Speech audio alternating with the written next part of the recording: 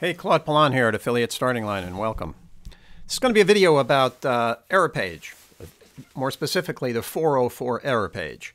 Now, very often when you're online, you'll type in a URL, and sometimes you'll make mistakes, and you get this thing that says 404, error 404, page not found. And then kind of sit there and you wonder, well, where do I go now? What do I do now? So Google happens to hate those pages, and what it says here in the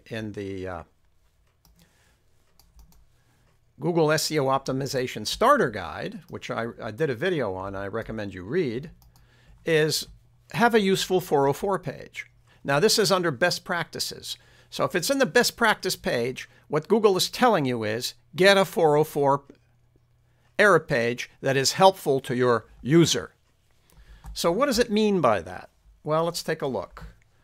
Here is a WordPress trainer, and we're going to test it out on a couple of themes. Here's a theme that I installed, and let's go on the back end. Let's go in the back end. There we go. It's under themes. So this is the 1020 theme. And what I want to point out to you is under the editor tab here, you come over here to templates and you'll click your 404 template. And this is the copy that has created the error page that we're about to take a look at. Now, when I first got this, it said page does not exist. And then it said apologies. And I didn't like that.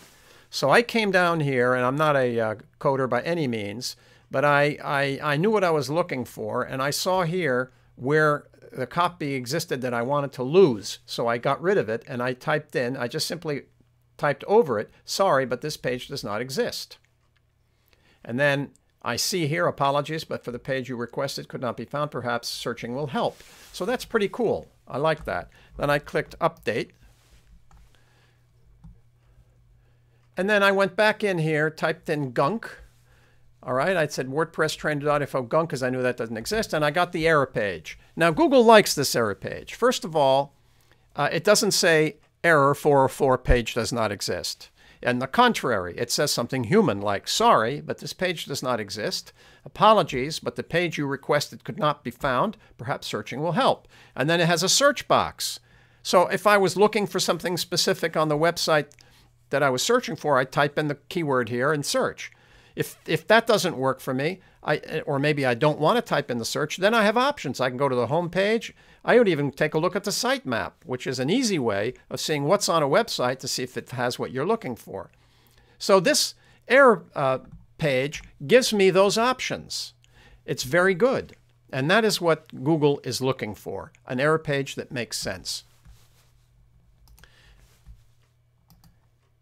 Let's take a look at another theme. This is the theme I particularly like, and that's the one I normally run on this site. So now I've changed themes, okay? I've changed themes. I'm going to come back here to gunk. I'm going to refresh. And here's the error page for this particular theme. And it says, sorry, that page seems to be missing. Please head back to the home page or perform a search. Well, that's beautiful. That's right. That's simple. The headline tells you what's going on. This gives you an action item to do. Go back to the home page. I can go back to and same thing. It's leaving me options here so that I can go and you can go to About Us. Usually I look for a sitemap, or I go back to the home page, and there's a search box that I can put the keyword in. So those are two examples of 404 error pages that meet the parameters that Google wants to see in an error page. Now, if your theme doesn't have that, let's say you get a simple theme and it just says, sorry, a 404 page not found, you don't want that. So what you can do is come back into something like this, find a theme, test a theme that you like, go down to the editor, go under Appearance to Editor, click it, come over here under Templates, 404, click that. That'll access the 404 template. You're going to see the code that created that template page. Copy it. Open up your word processor or your editor. Paste it. Save it as, you know, your 404 code. And now you have readily available code that you can take and go into the theme that you're currently using that may not have an acceptable 404 template, get rid of it and copy in this code here and test it out. You might have to make an adjustment. And don't forget that in a lot of these, in this code, what you really want to look for is the copy. See right here, sorry, but that page seems to be missing. You can change that copy and have it say whatever you want. Please head back to the home page and perform a search. If my search box was on the left, I could probably say, please head back to the home page or perform a search on the left-hand search box, whatever. But you can come in here and change this copy. Don't mess with the rest of the code, but you can change the copy. So that's it. It's very easy to do, and once you get the hang of it, you'll be able to custom design the error pages that you want to fit your needs. So that's it. This is how you set up a Google Happy 404 error page that meets all the requirements. And in many cases, you won't have to worry about it if the theme creator has already done it for you.